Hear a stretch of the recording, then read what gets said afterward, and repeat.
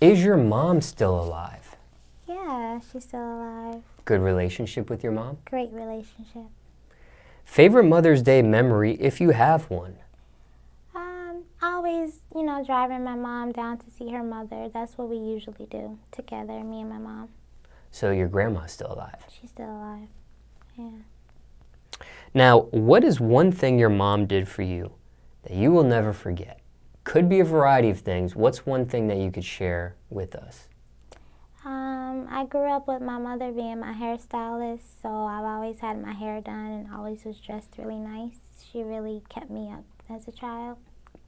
Did she ever do music herself? No, but she absolutely adores the fact that I do music.